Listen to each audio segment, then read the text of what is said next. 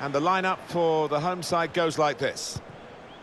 Two banks of four, 4-4-2. Yeah, how it always used to be.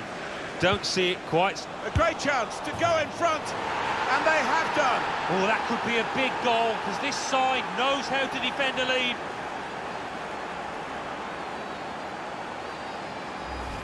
Well, for the goalkeeper, that's a disaster. For the scorer, a simple task. His defenders are staring at him. I think one or two throwing some abuse his way. They're blaming him, no doubt.